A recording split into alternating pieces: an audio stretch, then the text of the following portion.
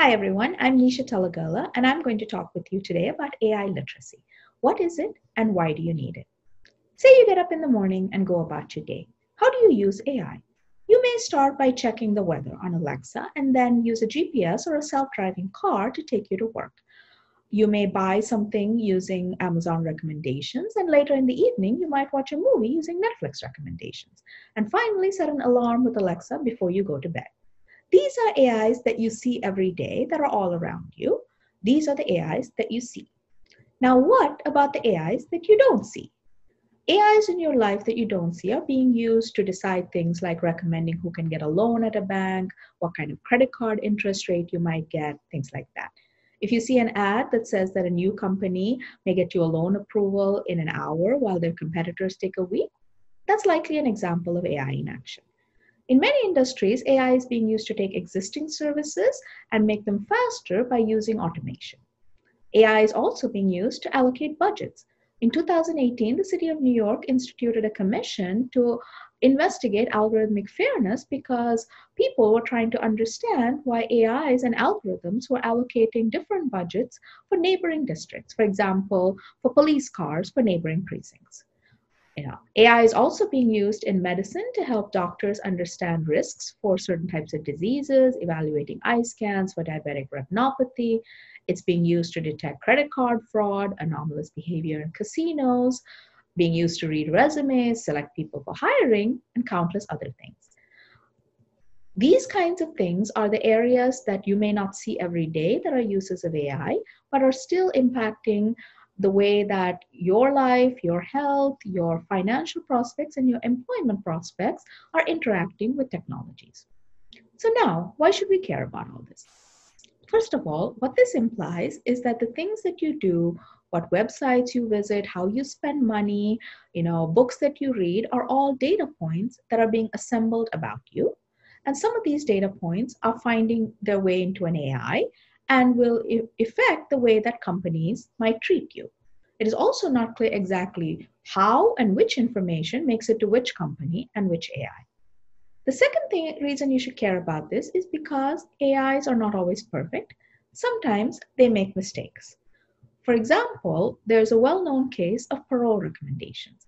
There was an algorithm which was used in the United States to assess recidivism risk, and this algorithm was found to be biased against African Americans.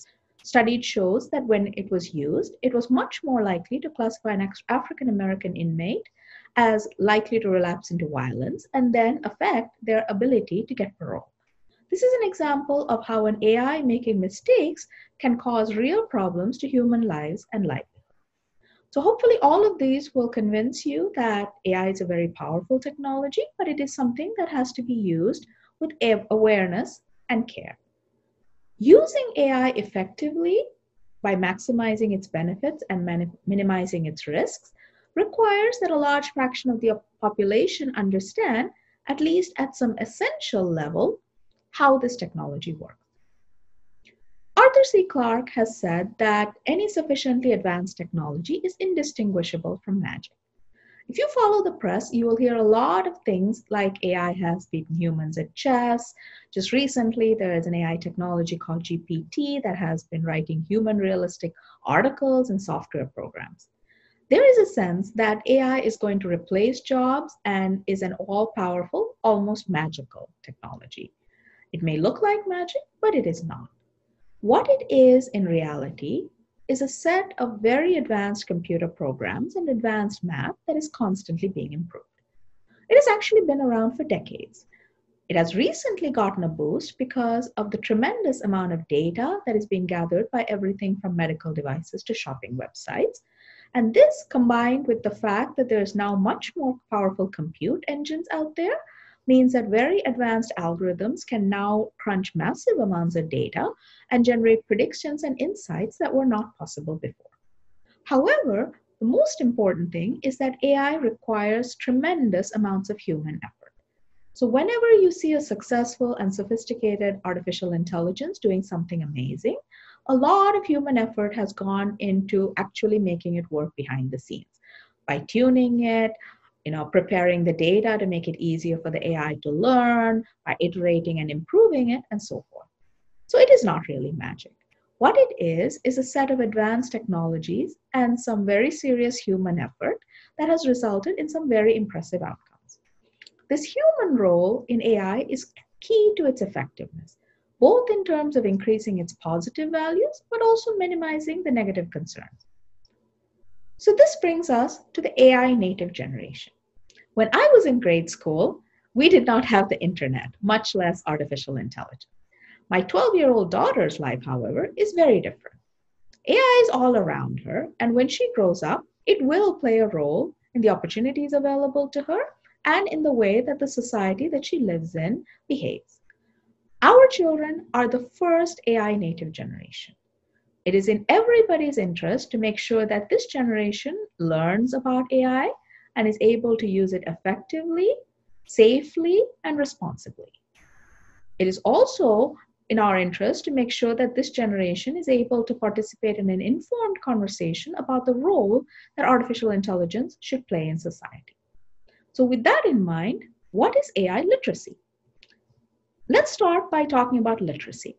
Literacy, most commonly referred to as the ability to read and write, is more generally meant to refer to competence in a chosen topic or domain. So AI literacy means several things. Means that a person understands what an AI is, how it works, at an essential level, not necessarily at a deep mathematical level. They understand how to build one, how to use one, assess one, and improve one. They understand AI's strengths and weaknesses. They understand how businesses and governments seek to use AI or already use AI, and how these technologies work and interact with human information. They are able to understand how AI works and interacts with the society around it, how it works with data, with laws, privacy, ethics, and so forth, and all of the interactions therein. So the idea of AI literacy is to develop a core essential AI competency, appreciate its unique strengths and also unique challenges, and as a human, be able to meet it halfway and create a solution that actually works for the people around us. And AI literacy means understanding enough about the tech that you can build useful things and interact safely with systems that use the tech and understand what it is capable of and not capable of doing.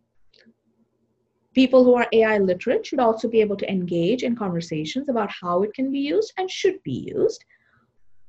I have been teaching AI literacy for about a year now to students in grades 4 through 12.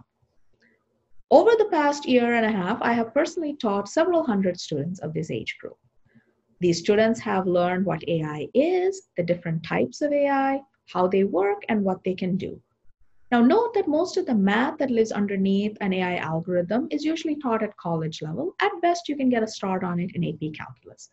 Virtually all of the students that I have taught about AI literacy do not have this math knowledge, but they can still understand the essence of how it works at an intuitive level. They can appreciate that it learns from data, how to measure how well it's working, and also how to improve it. These students have built their own AI projects on topics as wide-ranging as games, chatbots, diagnosing diseases, predicting climate change, assisting the blind, sorting trash, recommending movies, and so on. Through these projects, they learn the life cycle of an artificial intelligence, the data, the training, understanding how to test it, how to interact with it, and how to improve it. By going through such a process, they also appreciate the kinds of questions that AI brings to human lives and societies. Simple example is AI learns from data. How do I make sure that the data is good? The AI doesn't know, so it can't help me. It is my responsibility as a human to make sure that the data that I'm using to train an AI is good, and that if it is someone else's property or if it's about another person, that I am not violating the person's privacy by integrating their data into an artificial intelligence that can then use it, apply it in lots of other apps. So these are examples of AI literacy in action. A specific example of a project is Comzilla. Comzilla was the creation of 4 sixth grade students from the Harker Middle School in San Jose, California. These students wanted to build an app to help their fellow middle schoolers with school-related stress. They built a chatbot, Chai the puppy bot, which interacts with students, asks them about their day, and uses AI to assess the stress level. They communicate the stress level to the parents and recommend games for the children to play. This was a great example of learning and applying AI literacy. Let's start with the data. In order to assess middle school stress, they did a survey of more than 100 middle schoolers on a topic that's admittedly somewhat sensitive and private. They worked with their school counselor and their school administration and learned how to make sure that the students' privacy was respected, the results were kept private. They designed a survey with the right questions and also made sure that students with emergencies would know that they should reach out to someone immediately.